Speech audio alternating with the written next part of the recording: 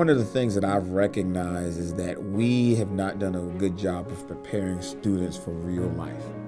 And part of that is knowing how to take care of your personal finances.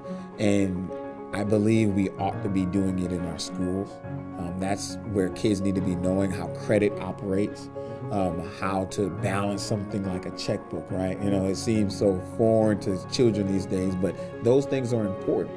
And knowing how money operates, and it's incumbent upon us, I believe, to make sure that we're setting up children who are going through the school system for success in society. You know, not only in what we're teaching them in the daily curriculum, like the math and the English and everything that's going to prepare them for post-high school life, but also how to operate in this real world. Things that you normally aren't getting taught in schools that you typically would have to rely on either your parents to teach you along the way, or as I did, you're just learning by experience.